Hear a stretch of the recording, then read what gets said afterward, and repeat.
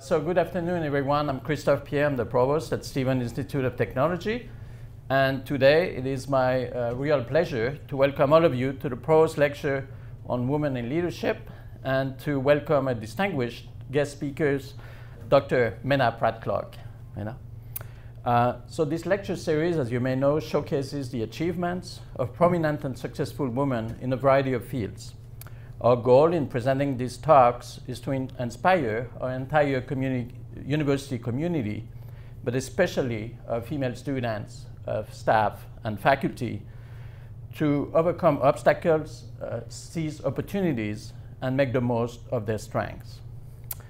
So over the years, in this lecture series, we've hosted entrepreneurs, policy experts, corporate leaders, technology innovators, even a former White House doctor, who have shared their fascinating experiences. And their insights do continue to motivate the next generation of women leaders and everyone at Stevens. I'm also proud to say that this initiative is really just one of several initiatives. This lecture series is one of several initiatives that we've undertaken to enhance the success of women faculty, staff, and students at Stevens. For instance, Stevens is home to the Laurel Center for Women's Leadership, which is a living and learning center whose programs aim to increase knowledge and increase also understanding of issues affecting women while building community. Stevens is also the recipient of an NSF, National Science Foundation, advance grant to increase the participation and advancement of women in academic science and engineering careers. Under this grant, we work on improving the academic climate to enhance faculty success and increase the representation of women in engineering and in the sciences. Also, improving the diversity of our undergraduate and graduate student body, faculty and staff is an institutional priority at Stevens, which is actually enshrined in our 10-year strategic plan. And although we still have work to do in this area, we're making progress, especially in fields in which women are often underrepresented. So currently, 29% of our undergraduate students and 29% also of our grad students are women, and so are 25% of our full-time faculty. So this is a solid achievement for an institution that is focused largely on STEM fields. So now to our guest speaker. Our guest speaker today, Dr. Pratt Clarke, has been a transformative leader at several major universities. She's currently the Vice President for Strategic Affairs and Diversity at Virginia Tech. That's a university with more than 34,000 students, 1,500 full-time faculty, $530 million in research funding, and an operating budget of $1.6 billion. I looked all of this up before coming here. She's also a professor of education with affiliations in Africana Studies, Women and Gender Studies, and the Department of Sociology. So from what I know about her responsibilities at Virginia Tech, which sometimes I still call VPI, she holds really 3 full-time jobs there. She's a prolific professor and researcher. She's VP Strategic Affairs in charge of the university strategic plan, and she is VP for Diversity. So Menah and I first met when we were both at the University of Illinois, which is not a large flagship public university. At that time, she was already doing multiple demanding jobs. She was reporting to the Chancellor as Associate Chancellor and to the Provost as Associate Provost for Diversity. I remember first interacting with her in her capacity really as Chief of Staff to the Chancellor, at that time Phyllis Wise, only to gradually find out, to my really amazement, that she was also in charge of strategic affairs, of diversity, and also a faculty member. So she and I worked closely during more than 4 years together at the U of I, and I would say we were navigating what seemed times of perhaps regular tumult at that university. But despite this sometimes difficult environment, as a responsible and a committed steward of the institution, Menah always stayed the course and made major advances in both strategic planning and diversity for the Urbana-Champaign campus. and it was really a pleasure to work with her. Dr. Pratt Clarke has led a professional life filled with achievements. She has more than 20 years of administrative, academic, and legal experience in higher education with a focus on large-scale institutional transformation. Prior to joining Virginia Tech, as I mentioned, she served as Associate Chancellor and Associate Provost at the University of Illinois Urbana-Champaign for 9 years. Before that, she was at Vanderbilt University in Nashville for 8 years, and there she was the University Compliance Officer, Assistant Secretary of the University, and University Counsel. Impressively, as I alluded to, in addition to her full-time administrative responsibilities, Menah has been a prolific researcher. Her research interests include transdisciplinary analysis of diversity issues in higher education. Her most recent book, A Black Woman's Journey from Cotton Picking to College Professor, Lessons Learned About Race, Class, and Gender in America, was awarded the Critics' Choice Award by the American Education Studies Association for scholarship deemed outstanding in its field. Dr. Pratt Clarke has a bachelor's degree from the University of Iowa with a major in English and minors in philosophy and African American studies. She's also received a master's degree in literary studies from the University of Iowa and a master's degree in sociology from Vanderbilt. That's not it. In addition, she's earned a PhD and a JD from Vanderbilt University. Also, I think very importantly, while in Nashville, she's taught that men's and women's maximum and minimum security prisons through American Baptist College and at Fisk University. So please join me in welcoming Dr. Menah Pratt Clarke.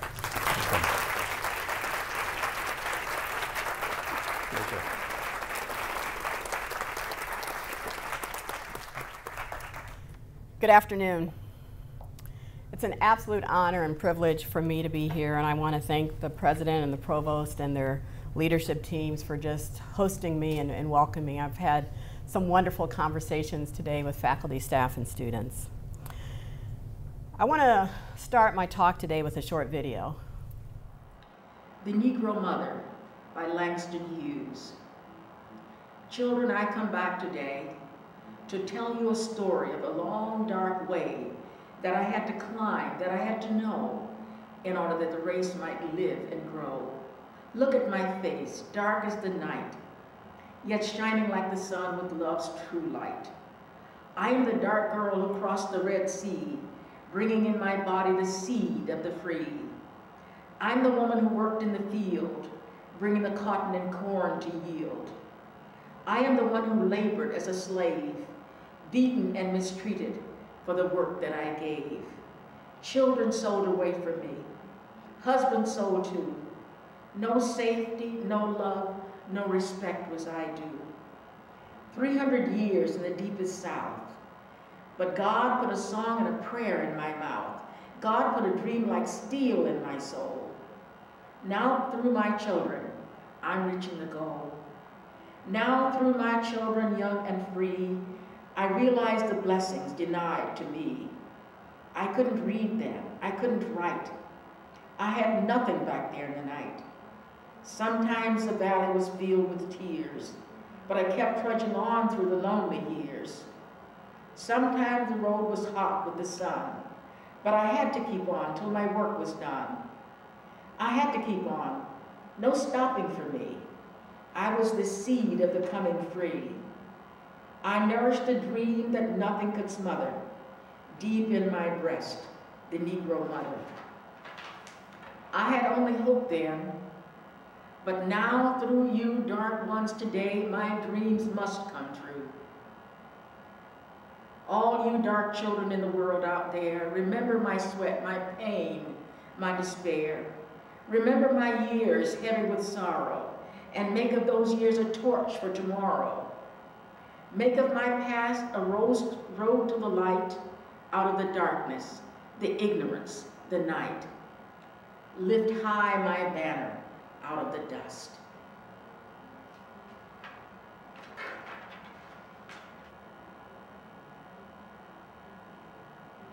Mother to Son by Langston Hughes. Well, son, I'll tell you, life for me ain't been no crystal stair. It's had tacks in it and splinters and boards torn up, and places with no carpet on the floor. Bare.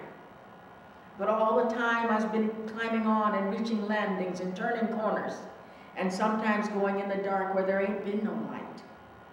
So boy, don't you turn back. Don't you sit down on the steps because you find it kind of hard. Don't you fall now. For I'm still going, honey. I still climbing. And life for me ain't been no crystal stair. So who is this woman? This black woman who recites the Negro Mother. This woman who has symbolically come back today to tell us the story of the long, dark way that she had to climb, that she had to know in order that the race might live and grow. This woman who implores us to look at her dark skin, to see the woman who worked in the field, bringing the cotton and corn to yield. The woman who had nothing, whose valley was filled with tears but kept trudging through the lonely years, who had to keep on. There was no stopping for her. This woman who said that God put a song and prayer in her mouth and a dream like steel in her soul, who nourished a dream that nothing could smother, who begs us to look at her pain, her despair, her sweat, to remember her years heavy with sorrow, and to make of those years a torch for tomorrow. This woman who asks us to lift high her banner out of the dust, who hopes that her dreams and prayers can impel us up the great stairs of life. Stairs that aren't crystal or shiny, without easy landings or next steps. This woman who almost chastises us and tells us, don't turn back, don't sit down because it's hard, don't fall down, keep climbing. This woman who took a year of music and poetry lessons at the age of 80, battling Alzheimer's, and recorded a DVD with instructions to play them at her funeral, almost symbolically defying death by singing and reciting poetry at her own funeral. This woman who embodies the Negro mother that Langston Hughes wrote about. This Negro mother is Dr. Mildred Pratt, my mother. Last year, I published her autobiography, A Black Woman's Journey from Cotton Picking to College Professor, Lessons About Race, Class, and Gender in America. She had spent decades of her life writing her own life story by hand, on notepads, hotel room memo pads, yellow legal pads, journals, whatever she could find when she had a memory or story she thought important. When she was dying, she asked if I would finish it to take her banner out of the dust. I spent 5 years transcribing her handwritten notes to form a cohesive story of a journey of a young black girl born in 1928 in Henderson, Texas, born on the cusp of the Depression, one of 8 siblings, picking cotton, working as a maid, living in utter poverty, raised by a single mother with a father often in jail, moving from house to house, trying to eke out a living in shelters that could barely be called a home, yet holding on to a dream. A dream that was something more, something better, something different. She knew that her life was extraordinary, that black women didn't rise up in the 1930s and 40s and go to college, that dark-skinned black girls who were smart and the class valedictorian but poor didn't get to go to college, that a dark-skinned black girl who was raped by her brother doesn't often survive with her mind intact with enough sanity and perseverance to keep on keeping on, that a woman who had to use the outhouse was never supposed to get to the White House to see and meet presidents of the United States, including a black president, and watch her son play classical music recitals for them. She knew that in a world of legalized segregation and discrimination, doors were never supposed to be open for her, that black women didn't get PhDs and become professors in the 1970s. She knew it would be important for her to capture the story of her life. No one was going to do it for her. No famous journalist would seek her out. She knew she had to document her often invisible fight for our place, our right to be, our right to exist, to be valued, and to be heard. She knew she had to represent the invisible Negro mother who, with courage, conviction, and confidence, navigates America with grace and class that never gets acknowledged. How unique was her journey from picking cotton to being a college professor? In 1940, approximately 90% of African Americans lived in poverty. Only 12% had completed high school and less than 2% had a college degree. When Mildred became a full professor in the academy after getting 2 master's degrees and a PhD, black women represented less than 1% of all full professors. Most African Americans were like Mildred's mother, who only had a 6th grade education. So why did Mildred want to share her journey? In her own words, she says, "I was born and grew up in a time in rural Texas when black people were not viewed as human beings, entitled to all the rights and privileges as the white people. My life during that time was characterized by legalized segregation. I have protested the treatment of African Americans and females since I was a child. I could go on and on with my examples of the protest on behalf of African Americans and the shaft that many black women get. Many of us paved the way for so many who now reap the benefits of our protest. Many black females protested to open the doors for the current generation. We must remember that we rode on the backs of those who went before us, and we have a responsibility to be the backs for those who come after us. Mildred Pratt has symbolically come back today to be the back for those who come after her, but also to charge each of you to be the back for another. Her life narrative spans almost 100 years, from the early 1900s to the early 2000s. Her journey took her through every major city in America: Kansas City, Los Angeles, Detroit, Pittsburgh, from the south of the United States to the West Coast to the East Coast, moving, trying to make a way out of no way. She felt a responsibility to share how she made it, with the hope that it could help others make it. So what do we learn from the journey of this black woman whose grandmother was a slave? There are many lessons to learn from her life, but today I want to share just one key lesson. Her life is an example of challenging and disrupting the status quo. Why is this important? Because she would not have succeeded if she had not challenged the status quo. The question on the table that each of us must answer is, are we willing to disrupt the status quo, or will we continue to be the status quo? This question is particularly important for women because society was structured for us not to be part of the status quo.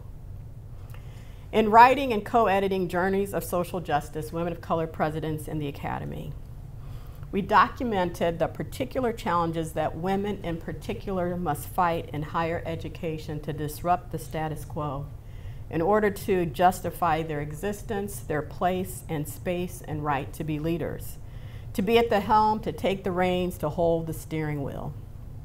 Why is the fight so hard?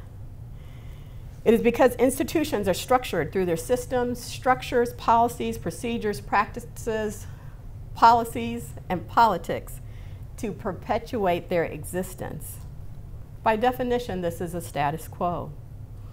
An institution doesn't exist for 150 years without preserving and legitimizing its essential structures. So in American society, America was founded on an explicit commitment to freedom and liberty for some at the expense and on the backs of others. In America, wealth, gender, and skin color have resulted in complex societal relationships that have granted rights and opportunities to some, and in the process created barriers and limits for others. What is required to challenge the status quo? How did Mildred do it? With her voice. Her life is an example of the importance of voice, of speaking up, of calling a thing what it is, of denouncing, of pronouncing, of proclaiming, of naming, of challenging. We learn about the power of one voice. A lesson of being courageous in defining moments. For all of our lives have defining moments. Moments when we need to speak up, stand up, and rise up. What were those defining moments for Mildred? As a little girl at the age of 8, she remembers going to the mailbox to get the mail, and the postman said, "Hey, boy." And she said he knew she was not a boy. She was a girl in a dress with braids. But in the 1940s, outside of the Depression in rural segregated East Texas and across the South, as she said, blacks were not seen as humans and girls were invisible.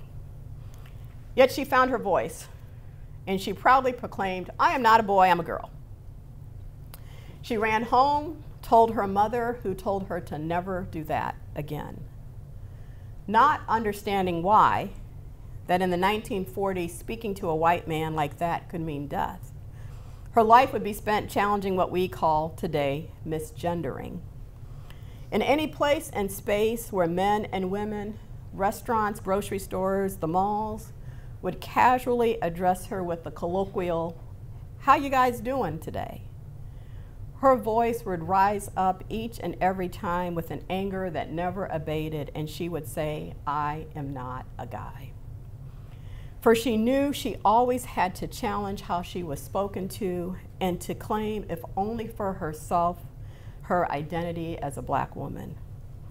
For she was challenging misgendering that so many of our LGBTQ friends experienced before it was even defined.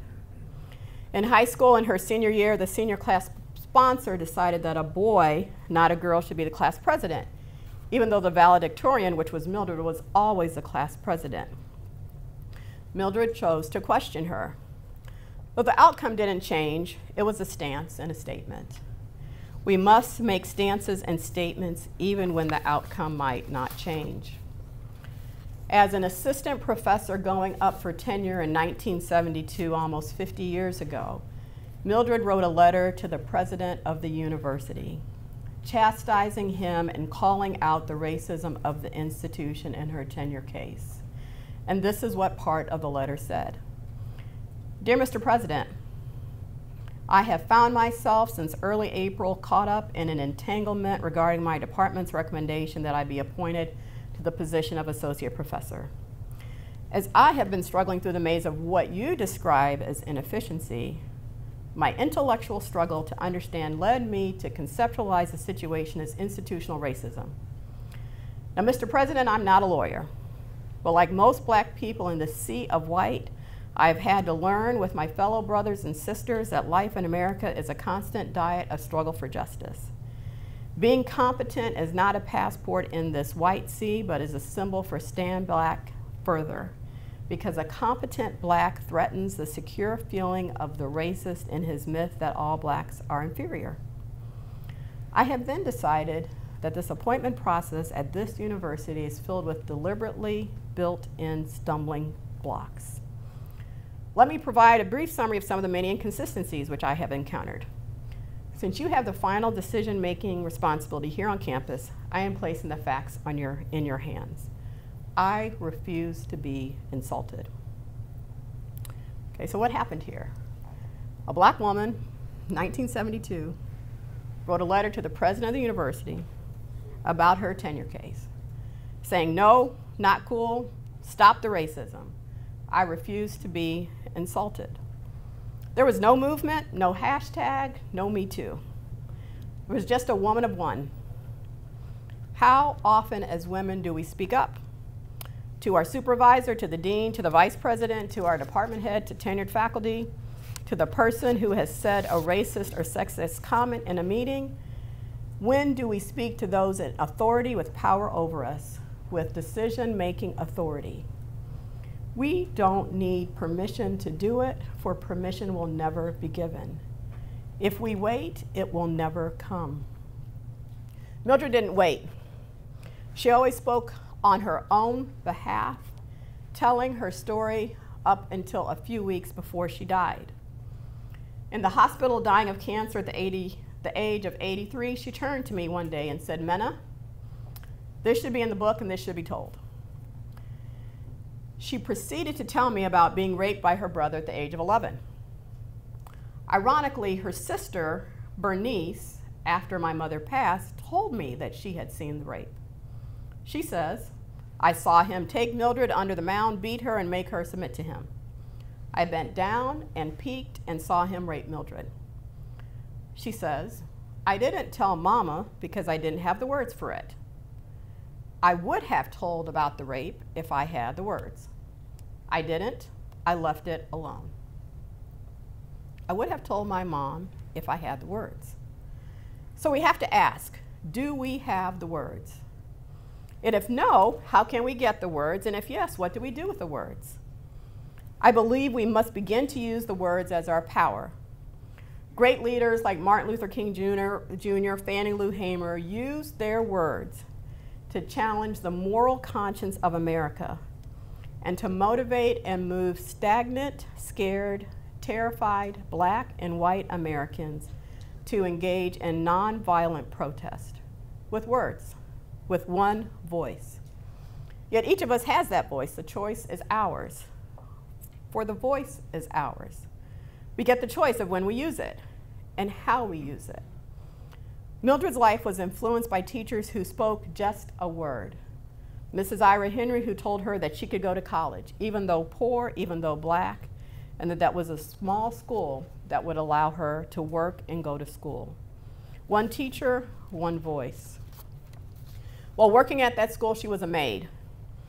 As a maid for the dean of students, she was recommended to be the maid for the new interim president. The interim president asked her what her next step was.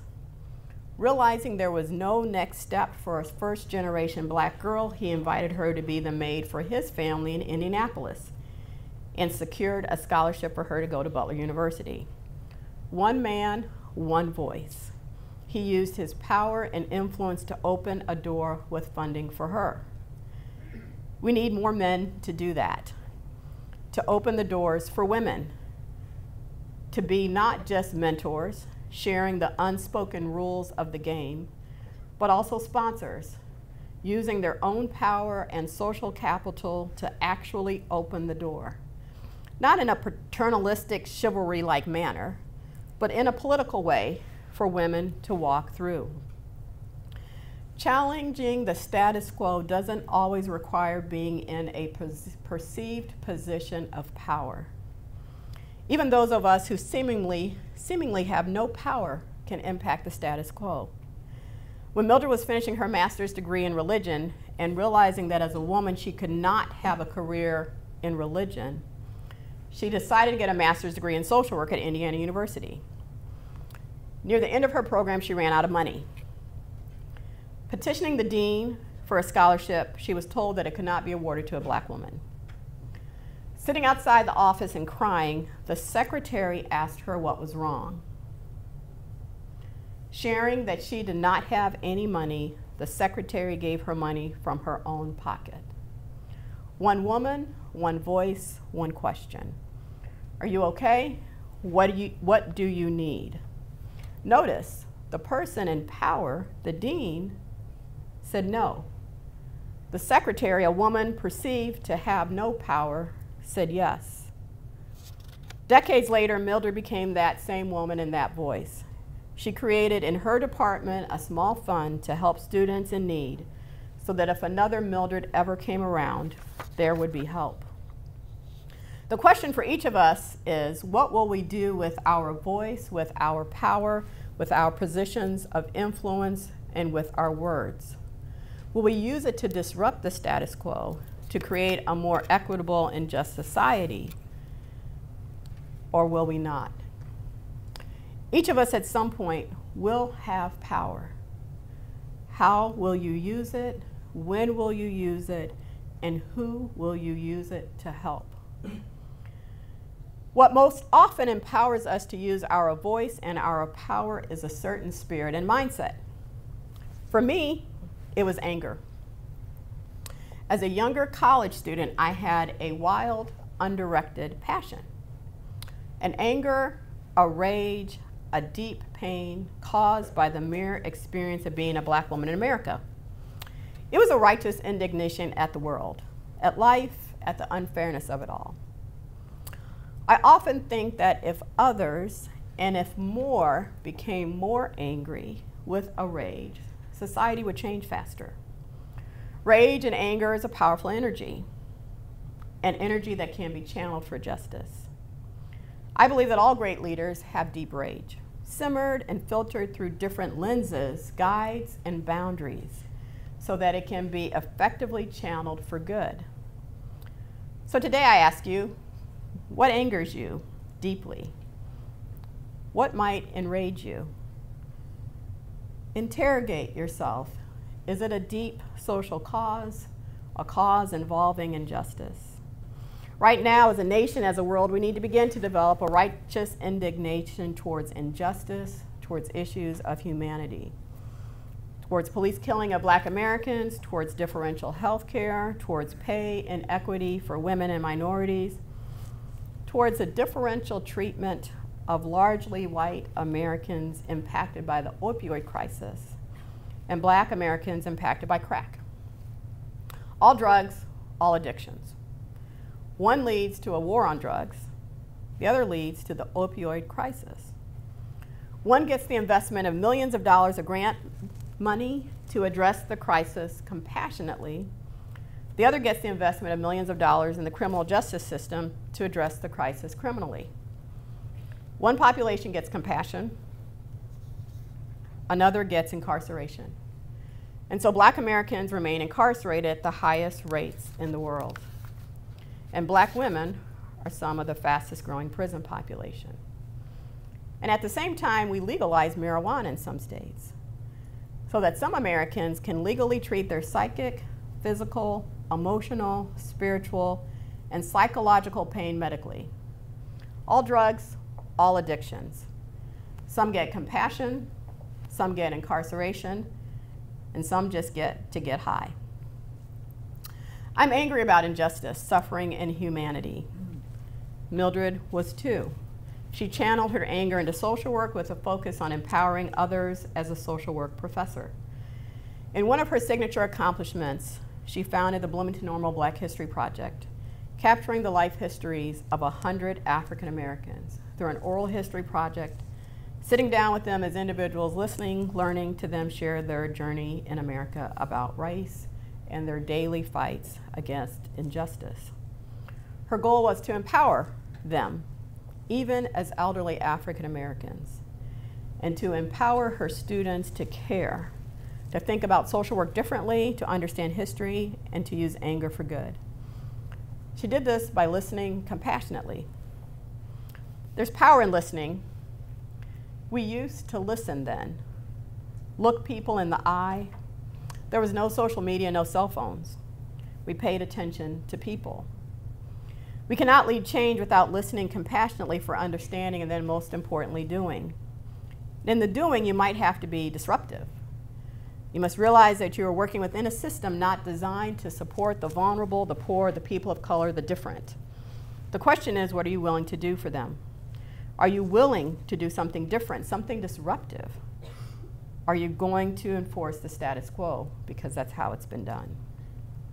So if you're willing to disrupt the status quo, how do you do it? Those of us who care must learn the words, the language, and the tools. As Christoph shared, my own journey started at the University of Iowa, a bachelor's degree in literature, a minor in philosophy and African American studies, allowed me to start questioning and interrogating issues of race in America. And then my journey continued at Vanderbilt as a law student, a PhD student in sociology, where I realized it's not just about race for me, but about gender, class, ability, religion, beliefs, values, but most importantly, I learned that it's about power. What I learned in my work is that social change, meaningful and transformational and sustainable social change, can only occur through social movements which shift the way in which power has operated.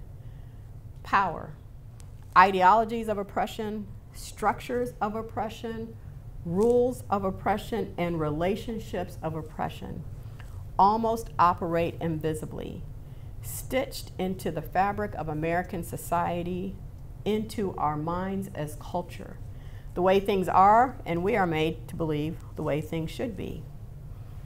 Changing culture can only happen by shifting power. I think education gives us the words and the tools, and those of us who care as allies, advocates, and activists, sometimes as individuals of one, as one voice, have to commit publicly, privately, courageously, relentlessly, persistently, and unyieldingly to dismantling the system in all its manifestations to create a just and equitable world. This will require an immense level of courage and determination that sometimes I'm not sure we have. It's the same courage and fearlessness that led men, women, and children during the Civil Rights Movement to march without weapons, facing dogs, guns, and water hoses, to demonstrate their humanity and to demand the rights associated with being Americans. The courage was generated largely by the power of Martin Luther King's words and voice and charismatic leadership. We must not underestimate the power of voice and leadership, especially if we recognize that leadership is the ability to persuade others to actions with words. Leadership can create movements. For movements are like earthquakes shifting tectonic plates, shifts that create change, and successful social movements move people and motivate normally agnostic, ambivalent, apathetic masses to action for a moral cause. The system understands the power of voice, for energy, for words have energy and power. The world seeks to silence dissenters and to limit free speech and freedom of the press. The hegemonic world in which we live has socialized silence. I think how often women, people of color, advocates, and allies are silent, unable or unwilling to speak. A black woman law professor once said, "There are still some times when I am silent, most often because I am afraid. Sometimes justifiably, sometimes not. Yet usually I do not achieve anything as a result of my silence. Silence does not cause the fear to disappear. Silence does not make me feel more secure. Silence does not dispel ignorance." I believe that we must refuse to be silent and silenced. Fighting against the silence is a means of survival, but also a radical act of courage. Because the perilousness of our existence as marginalized people demands that we continue to speak, to voice our concerns, and become more courageous. This is a courage that I encourage others to have, even as I myself work on stiffening my own backbone. In the past year, I've been using social media to share my words. On Facebook, on my Twitter handle of Menah PC, through a blog on my own website, on a range of topics. On white male privilege, talking about words and whiteness, writing about being black, brilliant, and bruised, and reflecting on connections between issues of race, gender, religion, and the law. I also write about life. At the beginning of the year, I wrote an essay on lessons learned from playing basketball. Lessons about life and leadership. I'm going to briefly share a few of those lessons as I prepare to close. Lesson 1, learn a new thing. It's good for us to learn a new thing, to stretch ourselves, to get out of our comfort zone. Lesson 2, challenges and obstacles. I'm short, as you can see. Most podiums are not designed for women, but that's a conversation for another day. But my height makes it more challenging to play basketball. But there are short ones who are good ones. They have to do more and do it differently. They have to treat the obstacle as a challenge to overcome. The life lesson is to not let a challenge become an obstacle. In America, race and gender and class are realities. As a black woman, my journey is more challenging. It doesn't mean I can succeed. It just means I have to work harder and differently. Lesson number 3, rules matter. When I first got on the court, I was a bit overwhelmed by all the lines. Obviously, basketball courts and gyms are multi-purpose places, and other games can be played on them. I had to learn which lines matter. The three-point line, the free-throw line, the out-of-bounds line. I had to learn about traveling and double dribbling. Lines, boundaries, and rules matter. You have to know about them to play within them or around them. Lesson 4, technique matters. There are skills to be learned in any new adventure. The right technique makes a difference. It doesn't mean that bad technique can't result in good outcomes, but form matters. Look good at what you're doing. In life, it's important to master the technique of your profession. There are techniques in life, ways of doing a thing that can make a difference. Lesson 5, practice matters. I've been practicing a few mornings a week, often alone. I think I'm getting better slowly. In life, doing a thing with an intentionality to learn, a passion, and a desire for excellence makes a difference. Lesson 6, having a coach. Coaches make a difference. My daughter came to visit me and said, "What are you doing?" She showed me a few quick skills. Coaches in life matter. They can show us the way, provide direction, guidance, and encouragement. Lesson 7, concentration. Basketball, like a lot of life, requires concentration. You just can't hurl the ball up there. You have to focus on dribbling, on shooting, on aiming. You have to focus. In life, you have to focus. Lesson 8, coordination. Basketball is a game of coordination. You have to be able to run, dribble, and shoot. The life lesson is that we have to coordinate many things. We live in a world that rarely affords us the luxury of a singular focus, and we have to multitask. Lesson 9, individuals and teams. I've been a team of one, practicing on my own. But I can see, though, the fun and value of a team. Get someone else to pass the ball to talk to cheer. I like teams. There's value in being part of a team. Lesson 10, being guarded. Sometimes in life we are guarded by opposition, arms up, a barrier. We have to find a way around. The last lesson, having fun. As always, I think life should be about having as much fun as possible. Laughing with another, laughing at yourself. I created an alter ego, Queen of She-Bad. And my daughter filmed me in a short video on my website. It's called When a Black Woman Plays Basketball. It was fun and funny.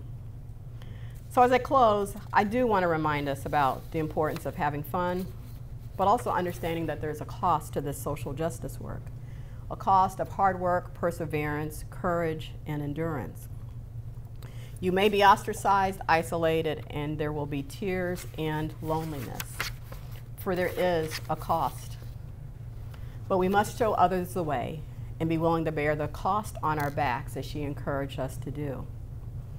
So when those of us who are traditionally powerless and we have access to power and to spaces where there is power, we have to assume the power we don't believe we have, even in those spaces, even if we are outsiders. Muffet McGraw, the women's basketball coach for Notre Dame, recently spoke up when she was interviewed as part of the NCAA finals game. In talking about the presence of women in leadership, she said that girls are socialized to think that, quote, men run the world, and that sports should be a place to counter that narrative. She said, when you look at men's basketball, 99% of the jobs go to men. Why shouldn't 100% or 99% of the jobs in women's basketball go to women? Maybe it's because we only have 10% of women who are athletic directors. People hire people who look like them, and that's the problem. The data bears that out. In 1972, Title IX enacted gender equity policies in student athletes. 2 years later, more than 90% of women's teams in college sports had female coaches. Today, it's only 41%. So Muffet rightly asked, how are young women looking up and seeing someone that looks like them, preparing them for the future? We don't have enough female role models. We don't have enough visible women leaders. We don't have enough women in power. And so I'm going to end with a final word of advice from a quote in Women Who Run with Wolves. Do not cringe or feel small if you are called the black sheep, a maverick, the lone wolf. Those with slow seeing say that a nonconformist is a blight on society. But it has been proven over centuries that being different means standing at the edge, means that one is practically guaranteed to make an original contribution, a useful and stunning contribution to her culture. If you have ever been called defiant, incorrigible, forward, cunning, insurgent, unruly, rebellious, you're on the right track. Thank you very much.